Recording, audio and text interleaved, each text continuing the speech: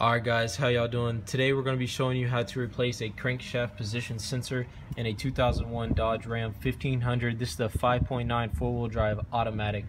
Now, I've seen a couple other videos on YouTube, but they're third generation Dodge Rams and it's a little bit different, and the video quality was kind of blurry, so I decided that I'd make a new video and post it up a little bit updated and showing you exactly where it is, because I couldn't really understand exactly where they were pointing to in the video.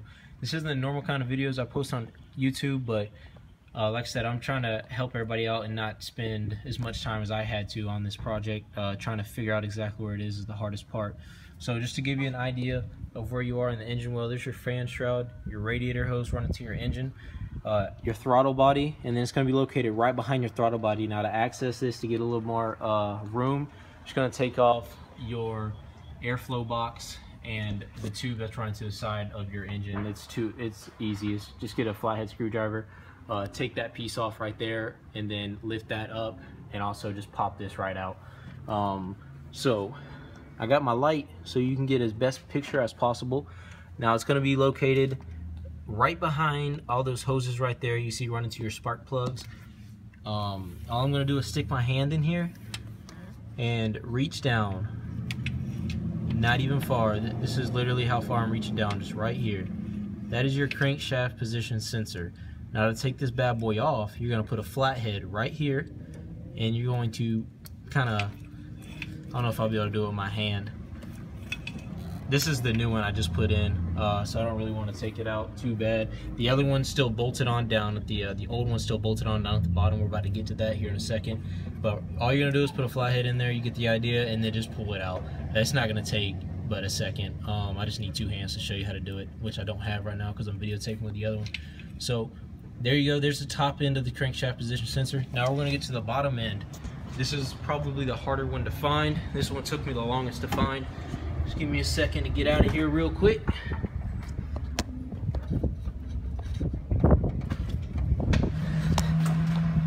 Alrighty.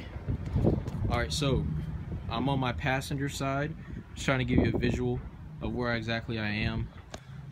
Then I'm going to go my passenger side front tire. I'm going to go inside this well right here. Now I'm going to stick my head up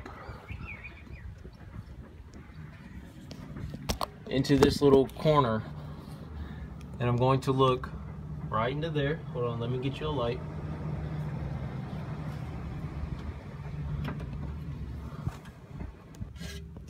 Alright, that bolt I was telling you about is right there. Now I went ahead and unplugged it so I could see what size it was for the video purpose. That wire you see running from it, that tubing, is going to be the old one right there to the left hand side of the screen.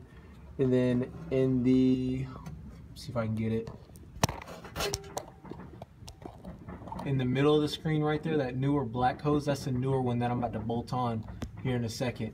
But I really just wanted to show you exactly where both these pieces are to the crankshaft position sensor. I'm going to back up right now to show you exactly where I am. This tube that's right in front of me, this black piece right, let's see if I can get it. This black piece right here, this tube, that's your transmission dipstick tube right there. So that's kind of in the blocking, so you can kind of use that as a guide to where you exactly need to put your hands and go into. I'm going to back up as slow as I possibly can so I can show you exactly where I am, okay? That's the exhaust manifold right there on the side to give you another reference to shoot from. Again, that's the dipstick tube. And then I'm going to back up.